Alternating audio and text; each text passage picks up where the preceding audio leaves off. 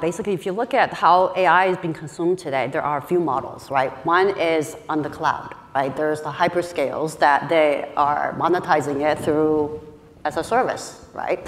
As either a SaaS model or infrastructure as a service or platform as a service. And then you look at the enterprises, which is in green shoot today, right? And they need private AI. For example, some of the use cases like healthcare, you have HIPAA regulations, right? You have to be on private AI, right? And then you have like financial services, it has to be somewhat private cloud. And then you got the hybrid, right?